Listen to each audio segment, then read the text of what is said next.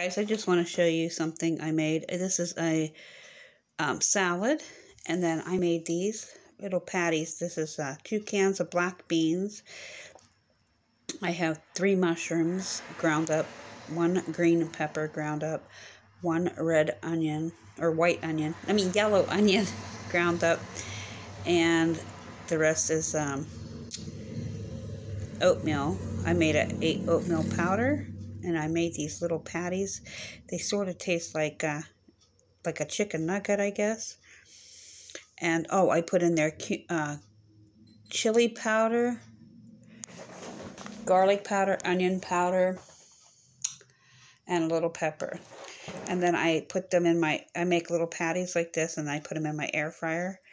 And then I made my salad. There's just lettuce down there, tomatoes, and some yellow peppers out of my garden. And then I made these French fries, which are homemade, but then I make them into a crinkle cut shape. I don't know if that one you can see too well. And then we put them in my air fryer and bake them.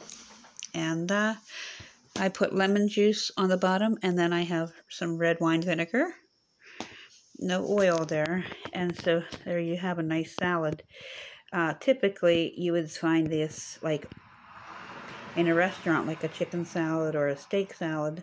But those are my little fake chicken salad